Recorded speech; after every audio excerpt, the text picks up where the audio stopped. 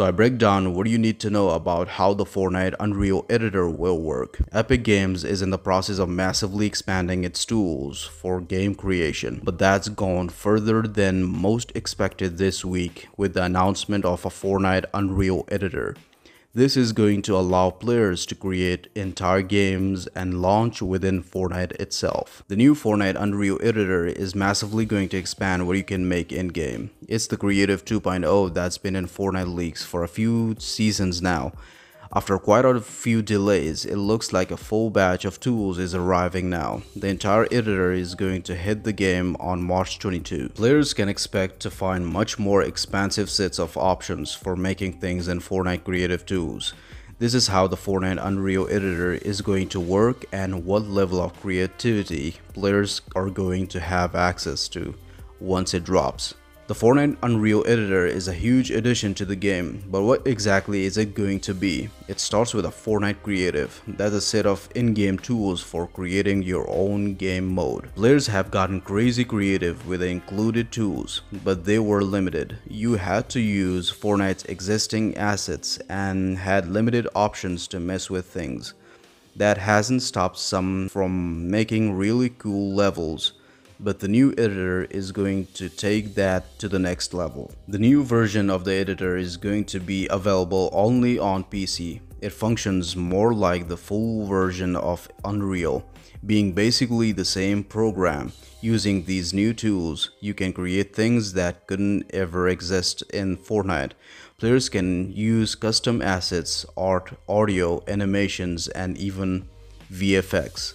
New game logic can be directly programmed using Verse. That's a new feature of a Fortnite Unreal Engine. It's Epic's own coding language. While no one is expecting this to become a new standard, it means people don't have to learn an entire programming language to get started. Epic has created an alternative which can be easier to start things off with. Between leaks and Epic's CEO directly commenting on the project, everyone knew a major step up was coming for creative. In some screenshots, players had even built a Pokemon-like world out of the tools. An entire Unreal Editor is a bit bigger than what most assumed was coming though. This is far bigger than Creative 2.0. Instead, it's a full way to load just about any experience in Fortnite as a hub world. For a title that started life as a simple horde defense game, it's just gotten kind of crazy. The Battle Royale often claims to be a metaverse, and innovations like Unreal Editor for Fortnite is going to help the title fulfill that idea more than ever. Once these tools have existed for a bit, you're going to be able to find anything you can make with Unreal in Fortnite itself. Without having to download any more games, you're just getting access to loads of experience just through the Fortnite menu. This new version of creative levels in Fortnite is a natural evolution. It's increasingly become a big part of the game. User-created content is diverse enough to keep loads of players occupied without ever touching Battle Royale. With these new tools, it could be conceivable that you wouldn't ever have to download another title, even if you got sick of Battle Royale. The Fortnite Unreal Editor is going to be released soon, but it has a different system for accessing than a normal creative mode we're all used to. Instead of going through the Fortnite app itself, it will be a standalone program. Since it's a much larger suite of tools, this makes sense.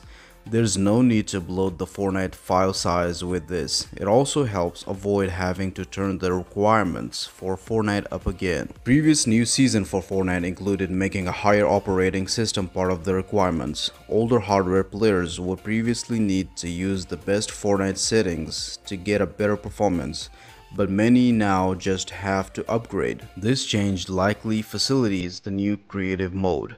Having the tools as a separate program helps avoid having to turn the requirements up even further and keeps Fortnite accessible. The Fortnite Unreal Engine is coming out very soon. After a few delays, it's going to come into the game itself on March 22. It might take a bit longer for you to see elaborate creations popping up in the game though. It's going to take a bit of a time for people to actually make things with the tools. So it's worth keeping a bigger eye on creative for a little while players work on their masterpieces.